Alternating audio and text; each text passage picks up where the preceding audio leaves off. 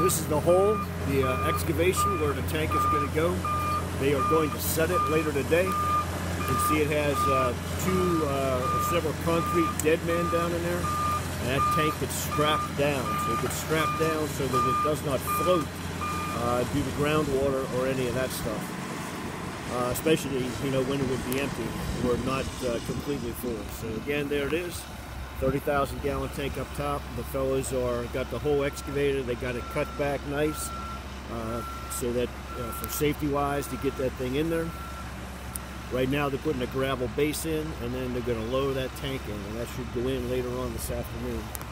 And then eventually there will be some kind of pull-off pad here for the fire truck, and of course there'll be a dry hydrant and a refill line, and then a manway access. And there should also be concrete poured, concrete pad up on top. So we'll shoot a video of that. Also, we'll try to catch a clip when they have it installed in the hole and see what's up. See what that looks like.